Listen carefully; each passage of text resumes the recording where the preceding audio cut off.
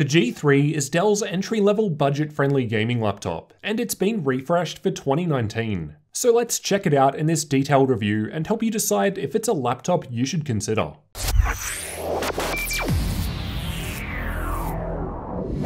Starting with the specs, I've got one of the highest spec configurations. So there's an Intel i7-9750H CPU, Nvidia GTX 1660 Ti Max-Q graphics, and 16GB of memory and dual channel. For storage, I've got a 512GB NVMe M.2 SSD and a 15.6-inch 1080p 60Hz screen, though 144Hz is available too.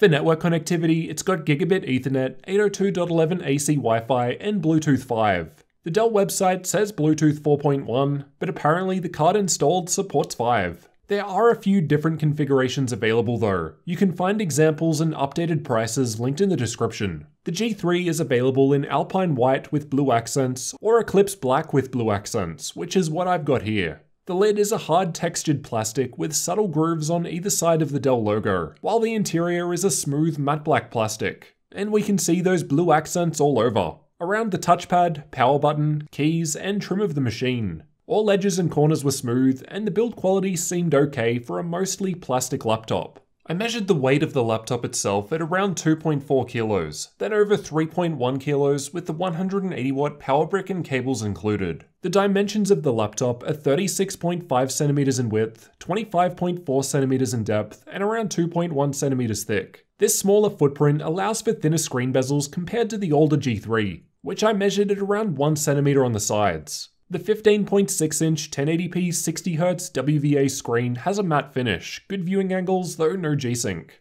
I've measured the color gamut using the Spider 5 Pro, and my results returned 62% of sRGB and 47% of Adobe RGB. At 100% brightness in the center, I measured 242 nits with an 840:1 contrast ratio. So lower brightness and color gamut compared to most machines I've tested, though still alright purely for gaming, just not excellent.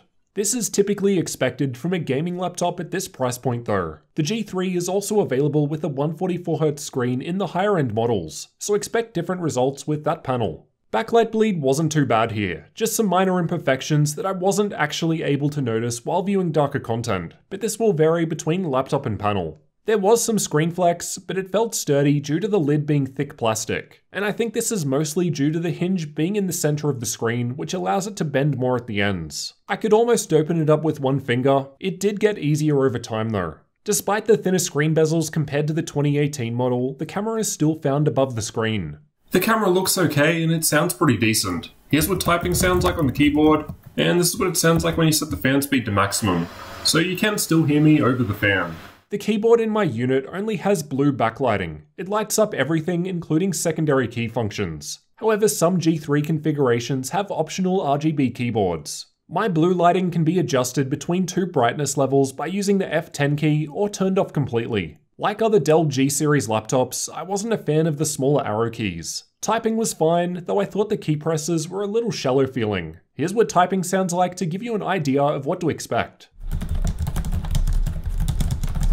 There was more flex while pushing down on the keyboard than I'd like. Not too unexpected given the entire plastic build. I did occasionally notice this while typing too, but it didn't cause me any actual problems. The touchpad has precision drivers, was smooth and worked okay, though I thought it needed to be pressed a little harder than I'm used to. It clicks down anywhere, well almost. It was much harder to press down towards the top, and it's got dedicated left and right click buttons down the bottom. Fingerprints showed up fairly easily on the black interior, but as a smooth surface, they were easy to clean. On the left from the back, there's the power input, USB Type-C port with DisplayPort support on the 1650 and above models, no Thunderbolt though, HDMI 2.0 output, USB 3.1 Type-A port, Gigabit Ethernet port, and 3.5mm audio combo jack. On the right, there's a full-size SD card slot, two USB 2.0 Type-A ports, and Noble Wedge lock slot. On the back, there are two air exhaust vents towards the corners, with G3 logo in the middle, while the front is just smooth plastic. The black hard plastic lid has a textured finish with a blue Dell logo in the center.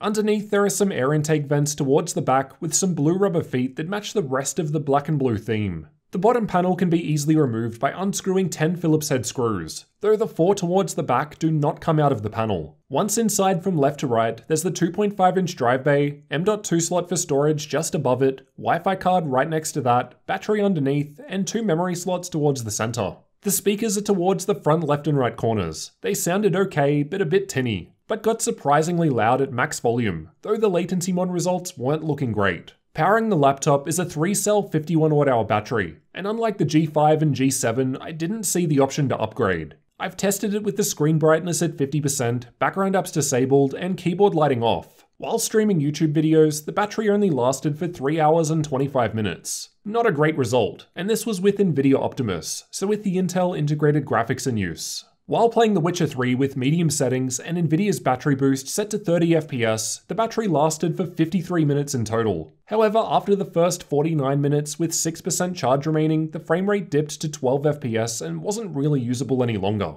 The 180 watt power brick that Dell includes with the G3 was plenty for these specs. I didn't see any battery drain during any of my testing. Let's move on to the thermal testing. Just for a recap of the cooling design, air comes in through the bottom and is exhausted out the back vents towards the left and right corners. There are a couple of heat pipes shared between the processor and graphics, and I noticed straight away that the fans look a bit smaller compared to most other machines I've looked at. The Dell G3 allows you to press the G key, or F7, to enable high performance mode. This slightly raises the power limit of the CPU and also boosts fan speed to maximum. I did have some issues with it though. If I didn't have the Alienware Control Center software open when I pressed the key, it would raise the fan speed as if it was about to enter high performance mode, then drop back down. Here's what I mean.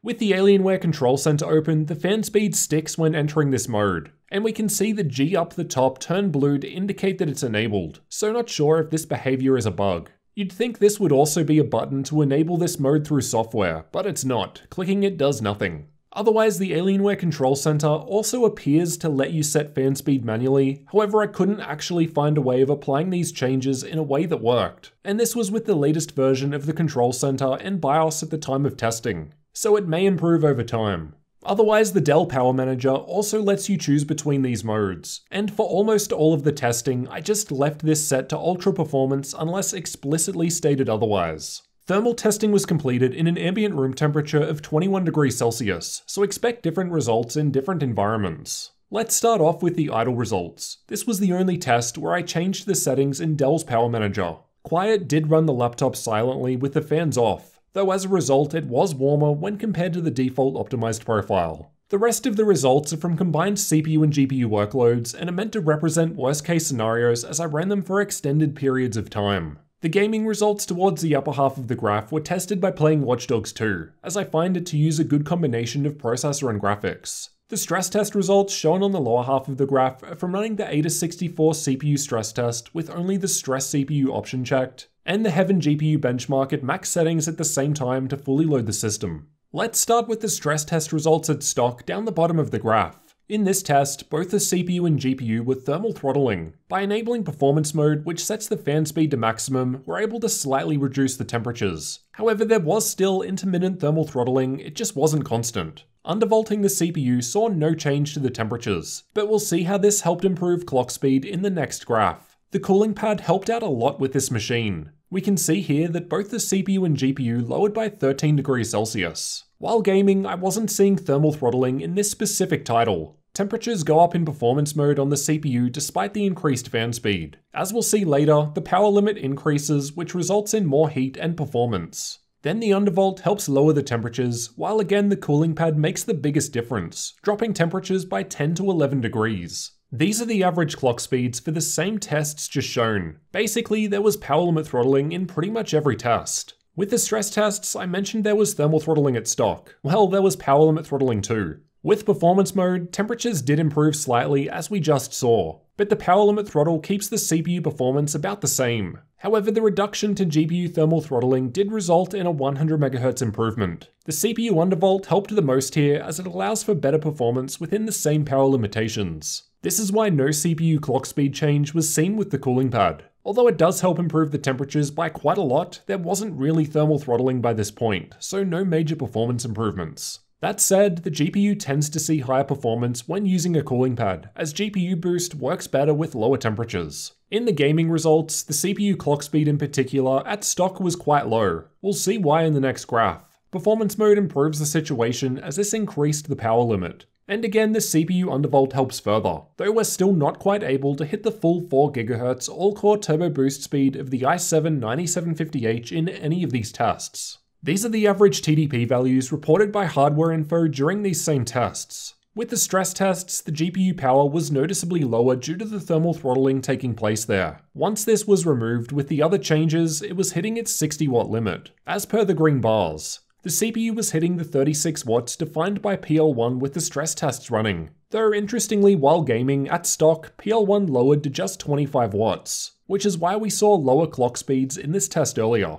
Once we enter performance mode, it was again at 36 watts. I wasn't able to boost power limits with Intel XTU, not that it matters much given the temperatures we're already hitting. To demonstrate CPU-only performance, I've got some Cinebench CPU benchmarks. There was just a slight improvement with performance mode enabled, probably due to the highest CPU power limit. However, the undervolt made the largest improvement. I wasn't able to raise the power limit, so although the thermals were okay, the score is a few hundred points lower compared to some other 9750H machines I've tested. As for the external temperatures where you'll actually be putting your hands, at idle it was around the normal 30 degrees Celsius. While under combined CPU and GPU stress test, at stock it was getting to the low 50s. While gaming in performance mode, it was about the same, and some of the keys was starting to feel uncomfortable. Not too hot to the touch, just not great. As for the fan noise produced by the laptop, I'll let you have a listen to some of these tests.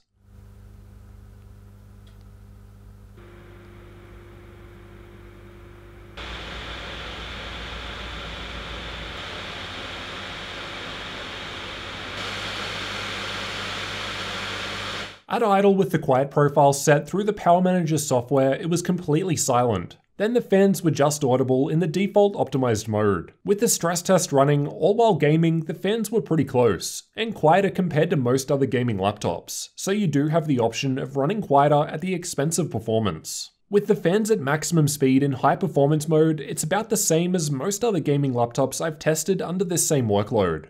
Overall, the Dell G3 gaming laptop ran hot, at least in this worst case stress test I performed. It's worth remembering that I've got the highest spec model. I'd expect it to run cooler with lower options. Under these workloads, thermal throttling was seen on both the CPU and GPU. However, as shown, we could improve that by enabling performance mode and undervolting. While gaming, at least in the single title I tested with in depth here, the temperatures weren't actually that bad. No thermal throttling at least. Though that seems to be due to the power limit throttling that was happening instead. I'm guessing these limitations are in place to prevent it from getting even hotter. Next, let's take a look at some gaming benchmarks. I've tested these games with high performance mode enabled, which as a reminder boosts the CPU power limit and increases fan speed. Battlefield 5 was tested in campaign mode, and even at ultra settings, it was still playing well at above the 60 FPS sweet spot, while the 1% low wasn't too far behind. So not really any noticeable dips in performance, though we could pass 100 FPS at low settings.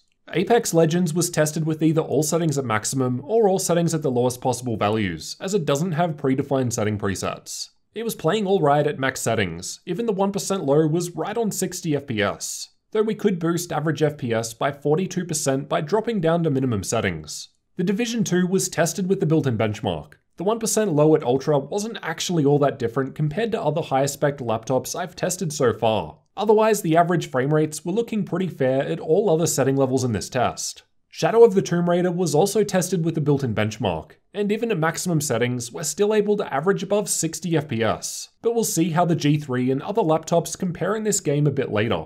Far Cry New Dawn was tested with the built-in benchmark, and as more of a CPU-demanding test, the differences aren't much below other laptops with higher graphics that I've tested, as it mostly comes down to the 9750H. Fortnite was tested with the replay feature, and at max settings, it was still running very well, with over 100 FPS possible with the 1% low not being too far behind. So fairly stable performance, though we could significantly improve this at lower setting levels.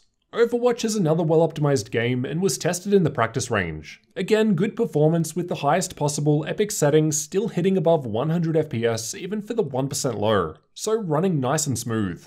CSGO was tested using the Euletical FPS benchmark, and as is pretty much always the case, high FPS from this test, and in line with most other laptops I've tested. Given it depends more on the CPU, and most machines I've tested have the same CPU, that's expected. Rainbow Six Siege was tested with the built-in benchmark. Even with maximum ultra settings, we're getting above 100 FPS averages with a 100% render scale, while the 1% low isn't too far behind, so definitely more than acceptable performance for this test. Assassin's Creed Odyssey was tested with the built-in benchmark, and seems to be a CPU-heavy test, so as a result, the frame rates aren't too far behind most other machines I've covered recently. And given the game doesn't really need a high frame rate to play anyway, I don't think this is going to be a problem. Dota 2 was tested playing in the middle lane with an average amount of action going on, and the results were quite good here, with above 200 FPS at low settings and still around 150 at ultra without any issues that I was able to notice. Again, this one seems to rely more on the CPU, so the Max-Q graphics don't really matter.